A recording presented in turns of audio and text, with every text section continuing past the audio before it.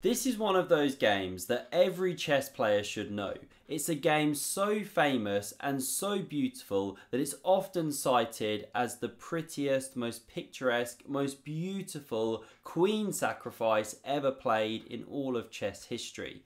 Now, Frank Marshall was playing with the black pieces. He rendered the masterpiece on the board. His opponent was a Russian master, a guy by the name of Stepan Levitsky. Now, this is going back 100 years, more than. It's 1912. They're playing in the former German Empire in a big round-robin master tournament, and this thing was over in just 23 moves or something like that. A game so good that when the final move was played, they say that the board was showered with gold coins by the onlookers. So let's check this one out. We see d4 played and e6 from Marshall. An invitation to go back into the French, which white duly obliges with e4. d5 is now the French defense. Main line, we get knight c3, inviting the razor sharp winnower, or knight f6. Not that this stuff always had a name back then, right? But here we see c5. Not a move you see a lot these days at master level, because white can take and already give black this nasty isolated pawn gang up quite quickly. But that wasn't played in this game. We see knight f3, knight c6, now takes on d5, and bishop e2. A more modest move. You can go bishop b5 there, pressure this knight already. Knight f6 now played, castles, bishop e7, bishop g5, pressures this one, which is supporting the center. We see castles, and now finally white takes here, saddling black with that isolated queen's pawn, IQP, and strategically that's a weakness in the long term, can become weak in endgames, but in the meantime it gives your pieces active play. You know, you've got open files, you've got outposts. So in the meantime, we get bishop e6 played to defend that weakness.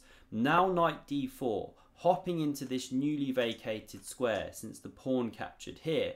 Now bishop takes on c5, and here white makes a mistake. The best move was actually retreating this bishop to support the knight. It's under fire, of course, and if you see a mass series of exchanges on d4, well, that actually helps white. You start exchanging pieces, the pawn's firmly blockaded, and you can soon gang up on it. But what we see in the game is knight takes on e6. Now, it's often a good idea to pick up the bishop pair if you can. White keeps theirs, which can be a good long-term trump. But here, you've helped black actually support this mighty centre now. Sometimes you can get it rumbling with e5 and so on. And you've opened up this rook, activated it in one move. Maybe the queen can even slide. So there's dynamic ideas for black. We get bishop g4 now. So at least consistent with the strategy of damaging the pawn structure and then targeting the backwards pawn. And you're using the fact that the bishop can't be taken. This one's pinned, of course. So queen d6 unpins, also protects the pawn, and now the bishop drops back, getting away from the knight's attack, but keeping an eye on this pawn.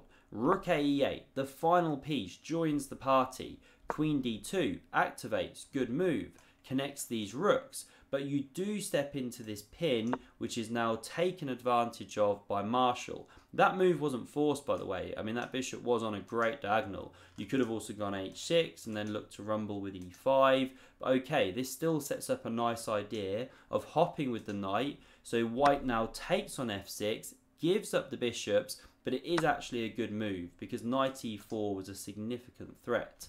Now we get rook a d1, supporting this unprotected queen, keeping an eye on d4. You know, now you can hop, and even though black can take here, white can take here, white's actually doing well. So you don't want to jump into that one prematurely. The pawn doesn't push. We see queen c5, stepping off the d-file pin, pressuring down here, and now we get some active counterplay from white with queen e2.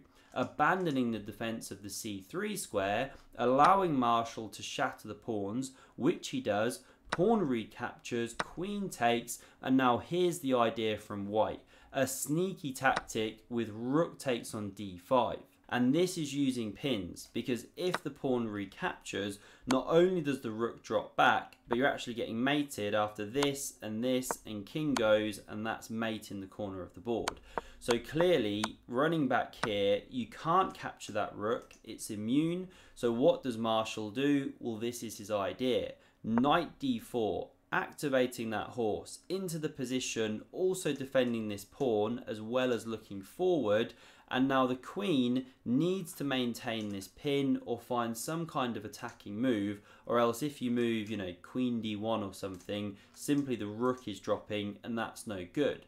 Now the most natural move here, or you could argue the most natural, is actually the best. Queen e4, just staying on the file, maintaining that pin. Maybe rook f4 was bothering Levitsky, but if you go for this one, then you don't capture here and blunder this knight e2 check, you just go queen e5.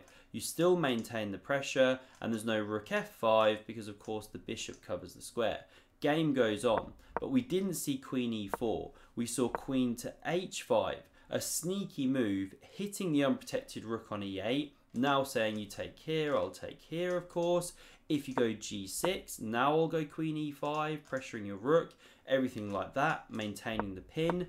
But you don't have to do those things. You can bring this second rook over to the f-file. You're encouraging black to improve that piece. Never actively improve your opponent's piece, as they say. And now there's huge pressure here, plus the rook is on prise. So after rook e5, saving the rook, covering the e2 square from a knight hop, along with the queen. Well, now there was already a winning move for Marshall, but he goes for something way more beautiful.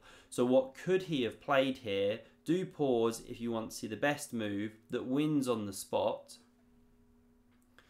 So the move he could have played is rook takes on f2, because after rook takes, you now check in the corner. Not on e1, the rook is covering that square. But by coming back here, sure, white can chuck away all the material, but eventually they're forced to do this, and you take, and that's checkmate, or you can take with the rook. You can complete it in different ways. But running back here, after rook e5, we don't see takes, instead we see rook h6, setting up something way more beautiful. Now this queen slides to g5. Why g5 and not g4? Well, white was looking to stay protecting this rook, because if you go to other squares, there are these discovered checks going on, and then the queen was hitting this rook and threatening to take it in one if that queen was on, say, g4. So queen g5 played, but now we get the pieces just flowing into the attack. What's the first move here that Marshall played? I'm sure you can guess it. It was in the thumbnail. He plays rook takes on h3, sacrificing that rook for bishop, but it's immune. You cannot take, or you land knight f3, royal family fork, all the pieces dropping, but okay, the queen first and foremost. So we don't see pawn takes. Rook c5 was now played. I mean, it's desperate stuff. White is a minor piece down, but you do hit the queen. In dreamland, you're going here and mating or something or whatever, playing for tricks. But this is where Marshall unleashes what's gone down in chess history as the most beautiful queen sack ever played. He plays the stunning queen to g3. A move that looks impossible because it can be taken by two separate pawns. Plus you've got this here. I mean, look at that for a move. Are you kidding me, right? And this actually forced resignation from Levitsky. Why? Well, let's explore these variations. Now, if you take with the pawn, let's say you capture towards the center, very natural. Well, then knight e2 is not just check, but mate. I think they call this one Anastasia's, right? When you use knight and rook. Equally, if you go with the f-pawn, same theme of check, the rook's on the f-file of course, so after the king steps, you deliver this mate, no good. And if instead of taking with either of those pawns, you take with the queen, well now there's still check. The king still sidesteps, the queen drops, check. And this time you can't take with this pawn, it's pinned. What if you take with this one? That's mate, simple enough. What if you simply step back with the king? Well, now you can go check, king goes, and you play this end game. You're simply a minor piece up, completely winning. So in every variation, it's just losing if you take that queen. What happens if you try and not take the queen? You know, what's the actual threat from black? Well, the threat is to go queen h2, checkmate. So what if you go queen e5, x-raying the diagonal, stopping the mate? Well, now there's two different ways to mate, again using this knight. One of them is knight e2 check, and if the queen takes, well, you've been decoyed, we deliver the mate. If the king sidesteps, now you deliver the mate with the rook.